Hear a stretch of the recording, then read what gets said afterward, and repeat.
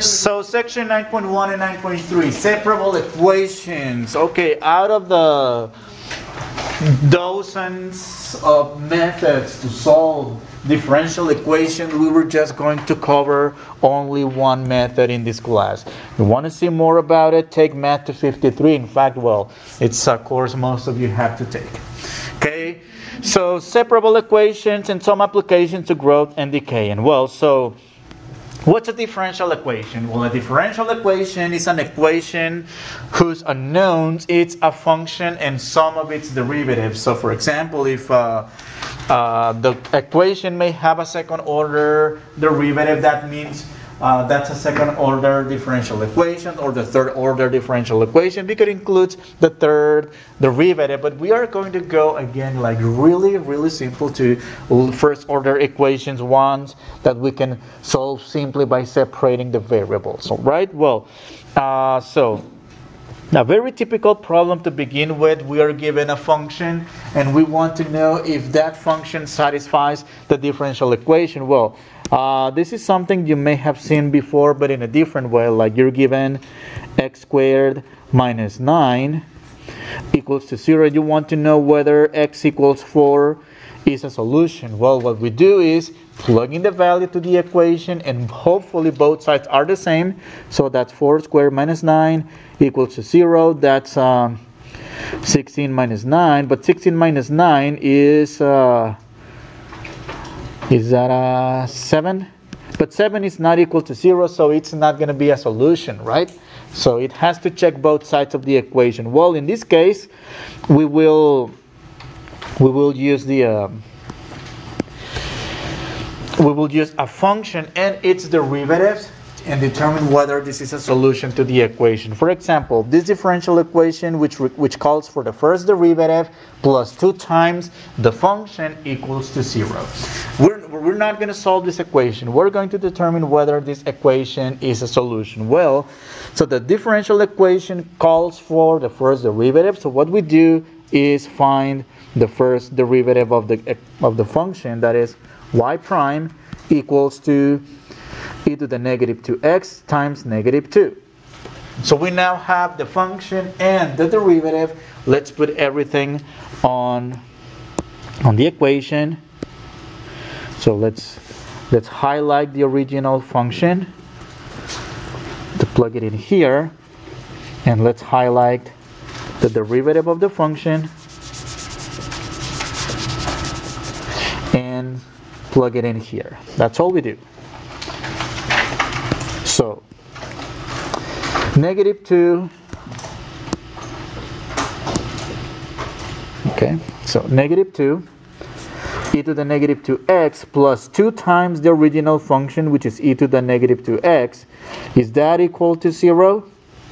Well, let's find that. So that's a negative 2 e to the negative 2x plus 2 e to the negative 2x. Well, this turns out to be, okay, 0 equals to 0. So check. So this is a solution.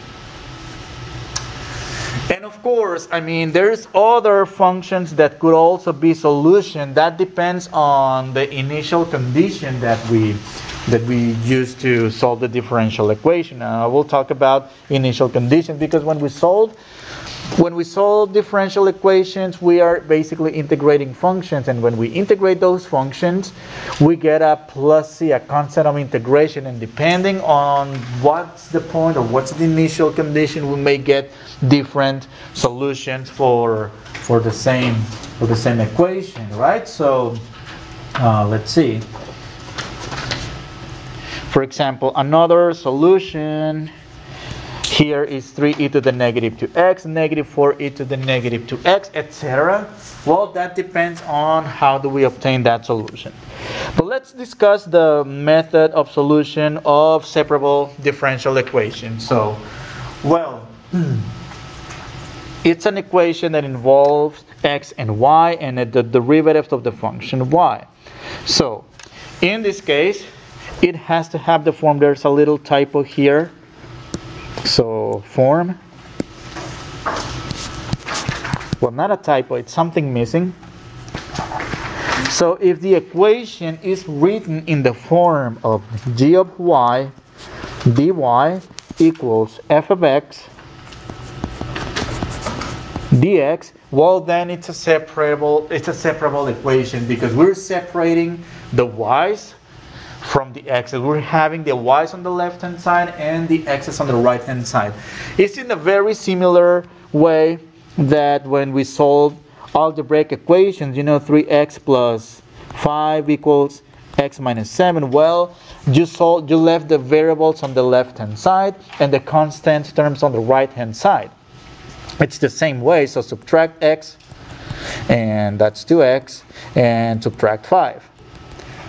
That's negative 12, x equals 6, right? So that's how we solve algebraic equations, variables on the left-hand side, constant terms on the right-hand side. But in this case, because we have functions on both sides, it's the y's on the left and the x's on the right.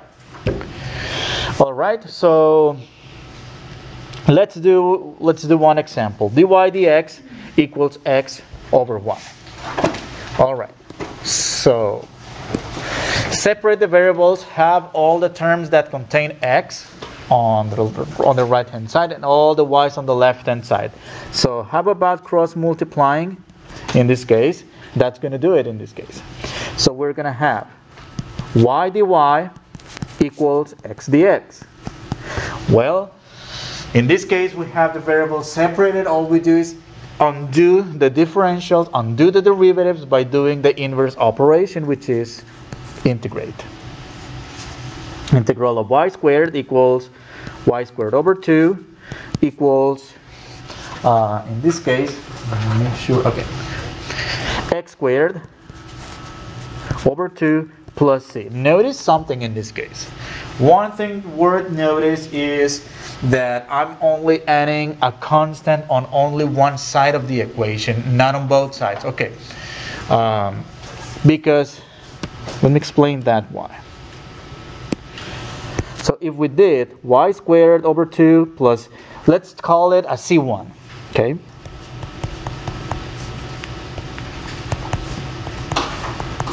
And let's call the constant of integration on the right hand side, let's call it c2. Okay, let's solve for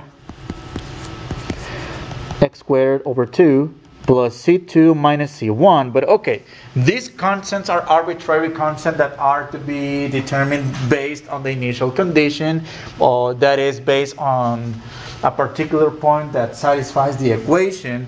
So we don't know the values of c2 minus c1. However, what we do is a process called absorption. And by absorption, this is simply C. One constant minus another constant, what is that? It's not just another constant. So that's why we only add one constant only on the right hand side. All right. Well, in this case, let's keep solving the equation. Multiply both sides by 2. And that's y squared equals x squared plus c in this case. Notice I'm only canceling those two with the variable terms, but this constant term, which happens to be any number, what is 2 times a constant? Isn't just another constant? Okay, so that's just and we call this the general solution.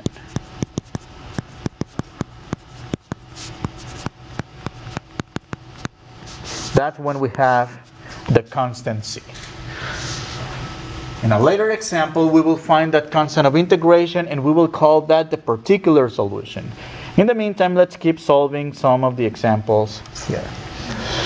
All right, letter B looks similar to letter A. However, y and x are inverted this time. So the way we're going to separate the variables, okay, so first of all, what I'm going to do is multiply both sides by the x to have all the x's on the right hand side.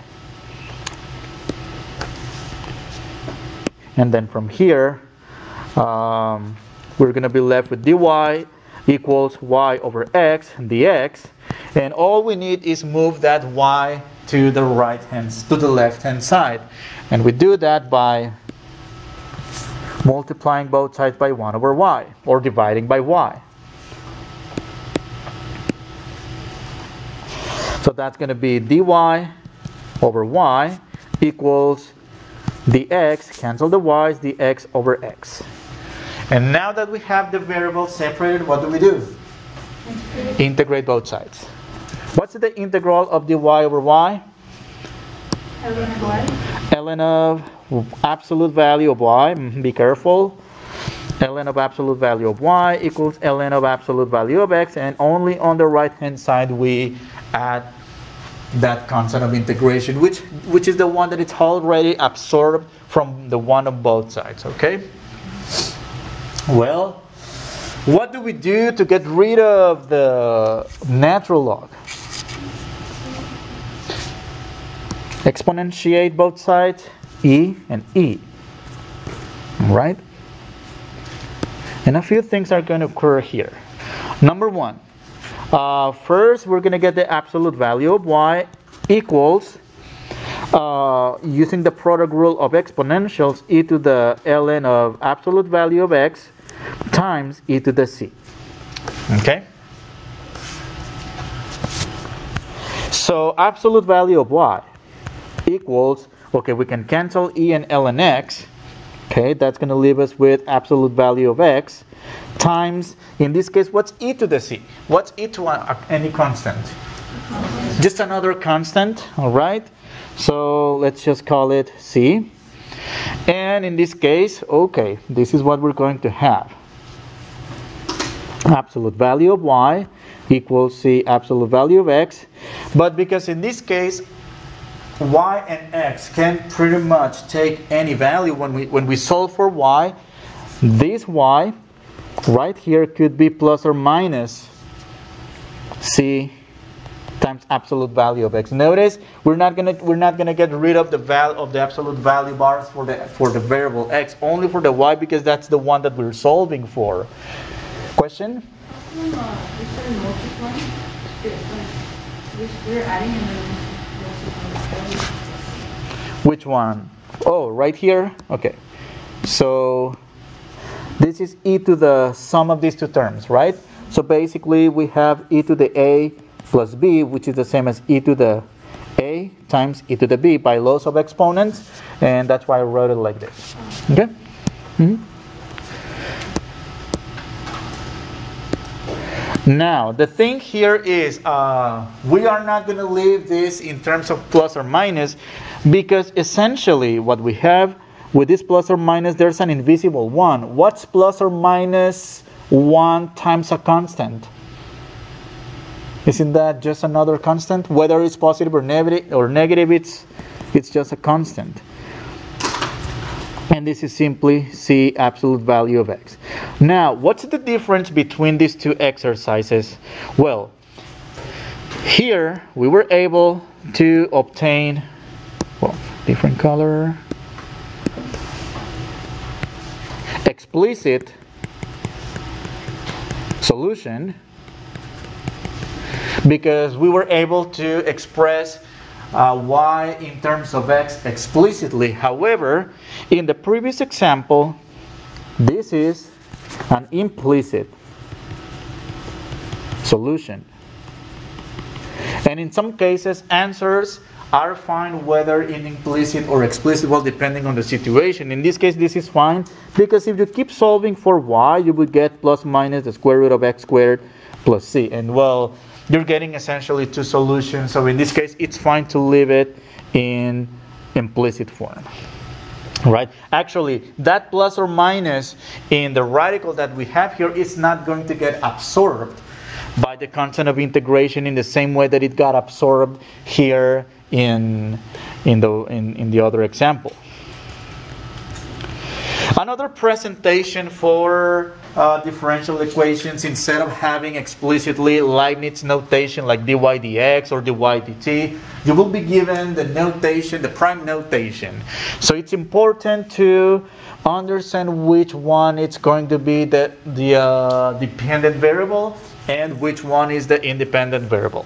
So The variable that has the prime symbol attached to it, that's going to be the dependent variable, and just look for the other letter that's going to be representing the independent variable. So in this case, first of all, we need to rewrite y prime as dy, but not dx, because we don't have x as this time, we have dt.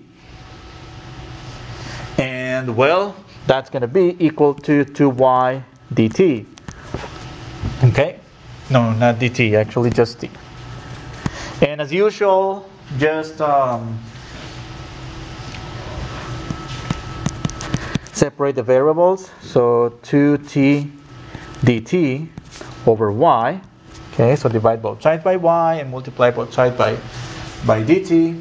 And we can integrate both sides. So the integral of dy over y, that's ln of absolute value of y. And that's 2t squared plus c over 2, actually. And this reduces to ln of absolute value of y equals to t squared plus c. And well, in this case, we can find an explicit solution, because this is not going to give us a plus or minus. Well, technically yes, but in this case, the absorption is going to help a lot here. So e, exponentiate both sides, cancel the ln with e to get absolute value of y equals e to the t squared times e to the c. In the same way that we did it before, using properties of exponential functions. And this is going to be absolute value of y equals to e to the t squared times some constant, right? Because e to the c is just another c. You know what? Let me just write it down in front of it. Okay, so let's use the absolute value definition to get rid of those absolute value bars. That's going to be a plus minus c e to the t squared. But again, in this case, because that plus minus, it's right in front as a coefficient of the constant of integration, that plus or minus can disappear by absorption. So that's e to the, or rather c e to the t squared. Too many details I have discussed over here. Why? Okay. Let me take it from here. Okay, let's see. How about I do the integral of dy over y equals to t dt? Well, the integral, right? This is ln of y equals t squared plus c. But if we exponentiate, notice I'm not writing those absolute value bars. That's y e to the c e to the t squared. I mean, I'm skipping many steps if I did this. We are getting the exact same answer, isn't it?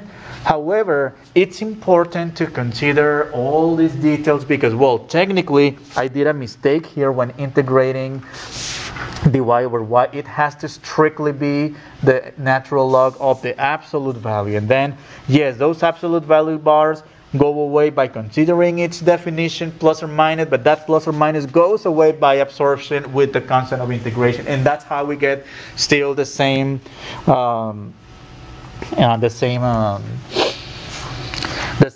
answer in this case. All right, let's have a look at this one. Dy dx equals, well, e to the x plus y can be rewritten as e to the x times e to the y. And then from here we can separate the variables. Dy over e to the y equals e to the x dx. And well, be careful here because some of you integrated the left hand side and gave me an ln of e to the y. Well, because it's in the denominator, integrate. No, be careful here. Number one, what you want to do is move the e to the y as e to the negative y. Dy equals e to the x dx. And integrate. So the integral of e to the negative y, it's simply e to the negative y times the negative 1. equals e to the x plus c. So now we want to solve the exponential equation, not the logarithmic equation. So number one, well, I cannot take ln on both sides just yet. I need first to get rid of this negative, and well, we get that by multiplying or dividing both sides by -1. But be careful what gets multiplied by -1. So e to the negative y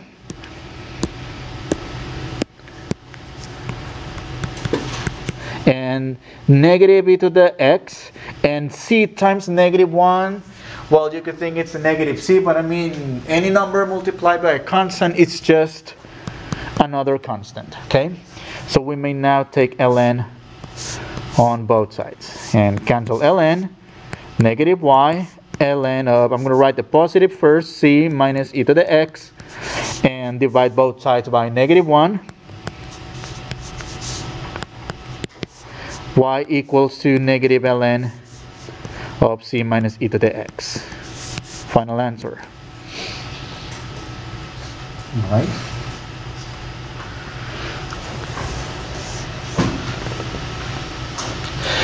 And these 4 examples that we just did are examples of general solutions. Yes? In this case, because you use an arbitrary constant, could you move the x in front of the ln, or would that not work? Which part right here? Here? Wouldn't it be, okay, because e to the x you could change to e to the x times e to the c, so it would be e to the x times c, right? Oh, not in this case, because we're integrating e to the x itself, which is e to the x, and this plus c gets produced because of the constant of integration. Okay. Oh no, it's the plus constant of integration. For the next example, let's solve the differential equation xy y prime equals 100x with the initial condition of y of 0 equals to 90. Okay, let's go back to what you learned back in Calc 1. So when you first learn to integrate, so the integral of x, I guess, yes, dx, that's x squared plus c. And that plus c is because, well, there's infinitely many possibilities of functions whose derivatives are x, all right? So over 2, and well, you could have, for example, find the derivative of x squared over 2 plus 3. Isn't that the same as x? Find the derivative of x squared over 2 plus 5. Isn't that the same as x?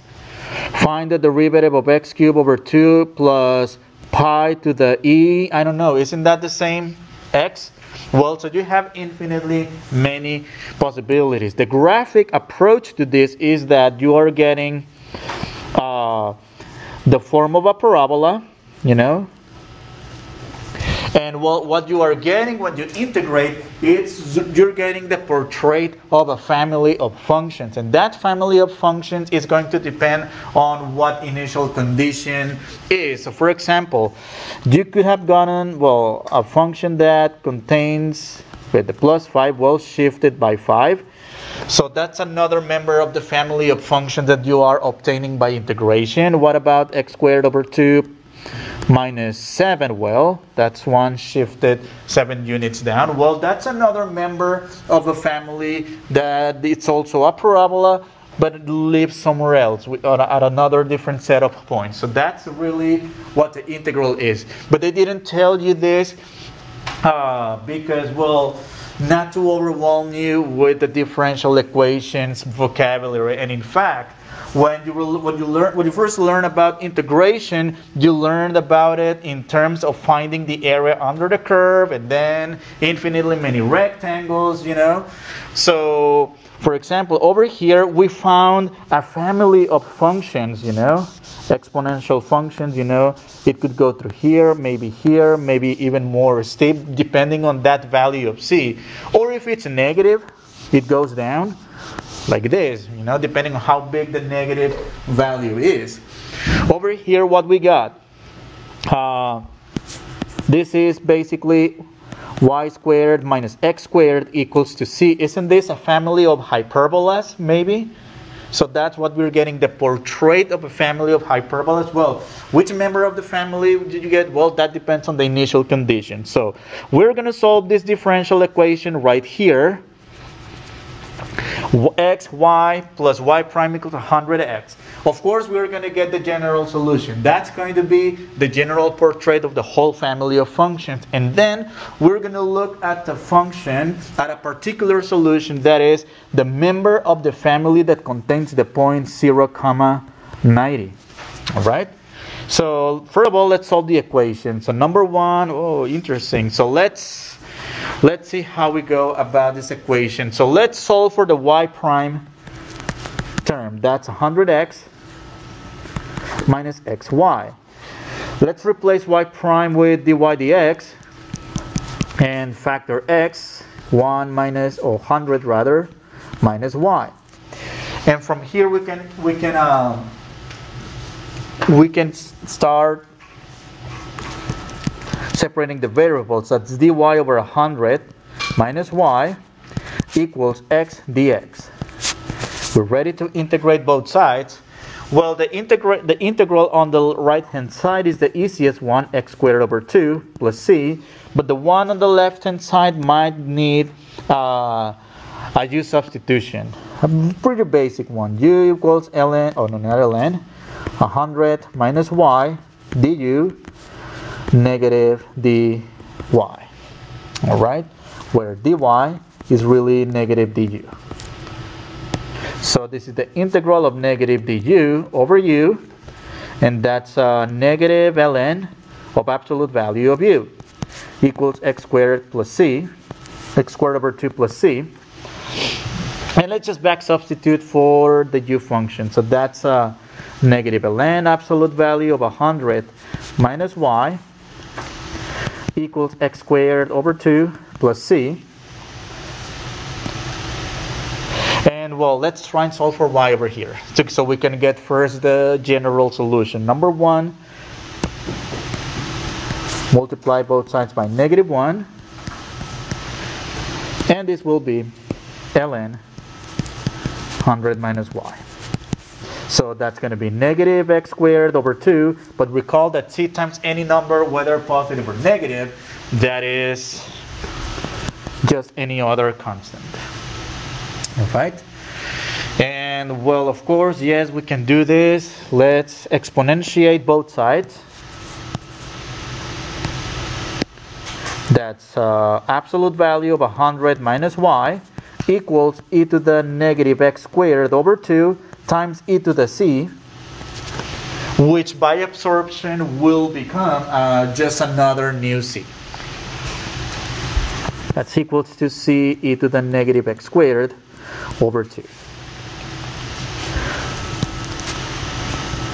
Absolute value of 100 equals 100 equals this quantity. Absolute value of 100 minus y. And of course, let's get rid of those absolute value bars, 100 minus y, provided we put a plus minus c e to the negative x. I know this will disappear by absorption with the constant of integration, but we need to do this part of the process. So that's 100 minus y equals simply c e to the negative x squared over 2. And why not? Let's write it as a side note. Plus or minus c becomes just c by absorption. Okay. And well, let's solve for y. So negative y equals to c e to the negative x squared over 2 minus 100. And dividing both sides by negative 1, or multiplying both sides by negative 1, we get y by itself. And all we do is simply reverse the order.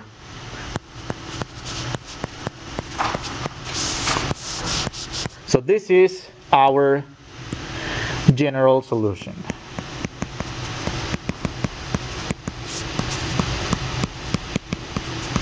Okay, so this is a general solution. Okay, let's see how that looks like in our graphing calculator. But mode,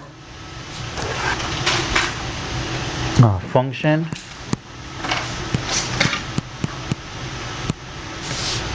and let's see. Let me just let me give an arbitrary value for the c. So let's say 100 minus 1 e to the negative x squared divided by 2. Okay, maybe because of the 100, I'm not going to be able to see the graph because it has like a horizontal asymptote at 100. Let's see if zooming fit. Yes, it's going to look like this. All right. So yes, it's like notice that x squared term. That looks like the Gaussian function. You know, the one that shows up in probability and statistics for the normal distribution, in case you have taken that class already. But notice in this case it's inverted because of the negative sign in front of it. Alright? So maybe we're going to have other functions that look like this depending on the value of c. In this case I chose, for the sake of simplicity, the value of c equals to 1. Alright?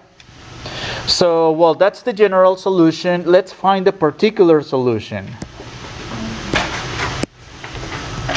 With y of 0 equals to 90, the way we represent or that we interpret this, that means x equals to 0 and y equals to 90. What we're going to do is plug in this point on both the y equals to 90 and x equals to 0 to find the value of c. And well, so that's 90 equals 100 minus c e to the negative 0 squared over 2. And c, okay, e to the 0 basically is in that, well, e to the 0, which is 1 minus c, and that's negative 10 equals negative c equals to 10. So we're going to go back to our general solution and rewrite minus 10 e to the negative x squared over 2. This will be our particular solution.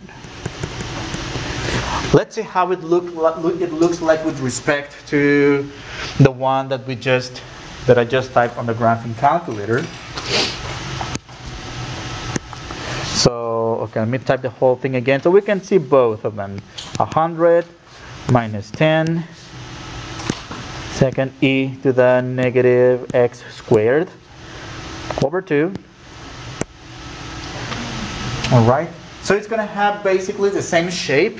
Right, but because of the initial condition that we have, so we're finding the member of the family that passes through the point 0, 90. We could have found another member of the family that passes through 0, 50, for example, or any other point. So zoom fit so we can see the whole thing. In fact, it's even larger because it's multiplied by 10. That number that we subtract is being multiplied by 10, so we have a more stretched, vertically stretched graph over here.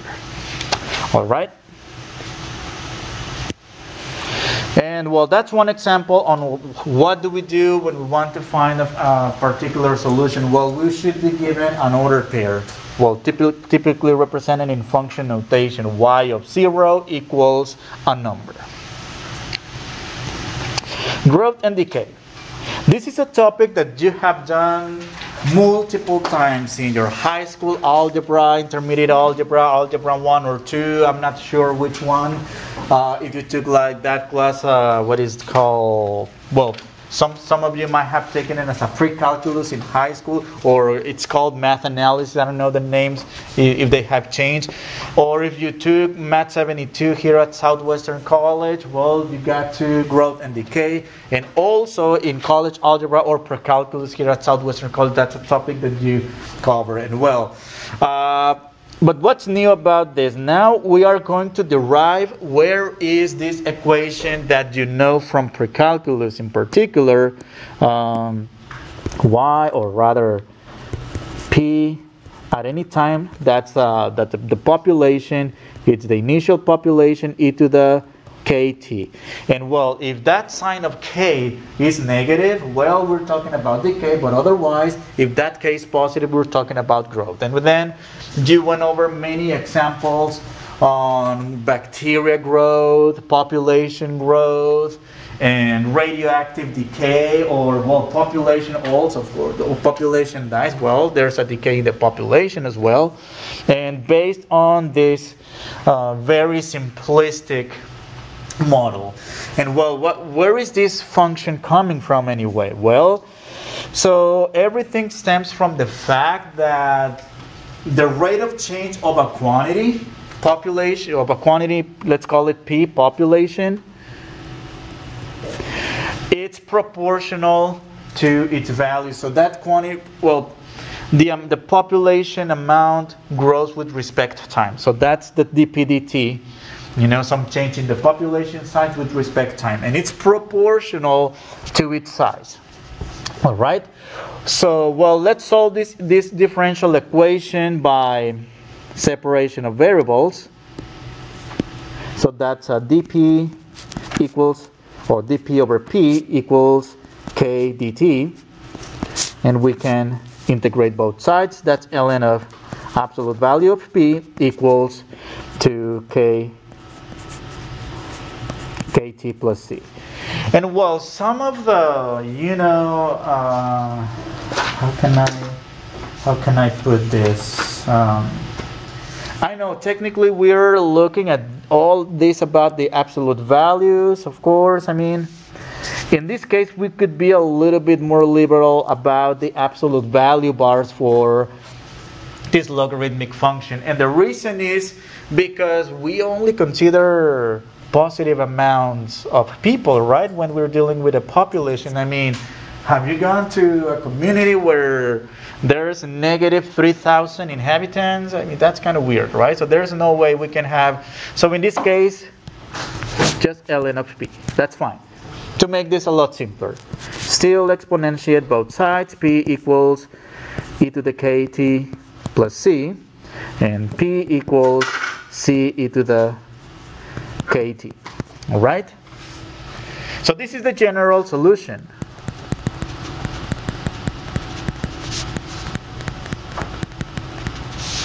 This is the general solution.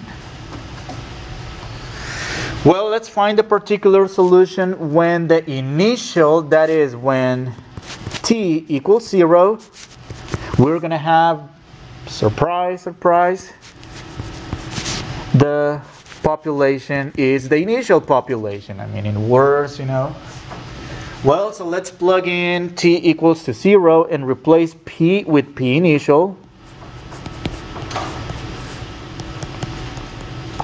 And well, that's p initial, c e to the 0, which is simply c. Now going back to the particular solution, replace c with the corresponding value, which is p initial e to the kt. And isn't that the exponential model that they just ask you to memorize in intermediate algebra, in pre-calculus? Well, they just ask you to memorize this function, this equation, because, well, back then you didn't have the skills of integration and differential equations to deduct where it's coming from. So they just told you, oh, well, this is an exponential because, well, there's a rate of change implied. Well, things tend to grow or decay depending on the point of view. So that's basically what they told you in that class. But of course, this is a very limited, or a toy, if you will, like a toy example, because if you think about it, nothing grows forever. All right. So there's other models like the logistic model and or the limited growth process. But